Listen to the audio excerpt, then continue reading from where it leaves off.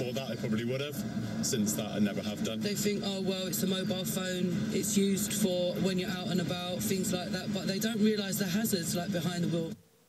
Record-breaking wheelchair athlete David Weir's extraordinary achievements have been recognised in Sutton. It's been decided to rename a leisure centre in his honour. The Paralympian added 4 gold medals at London 2012 to his Olympic tally. He's said to be absolutely delighted by the decision to rename the Sutton Arena as the David Weir Arena. And finally in sport, Mark Hughes has been sacked as manager of Queen's Park Rangers after failing to win any of the club's opening 12 matches. Former Tottenham manager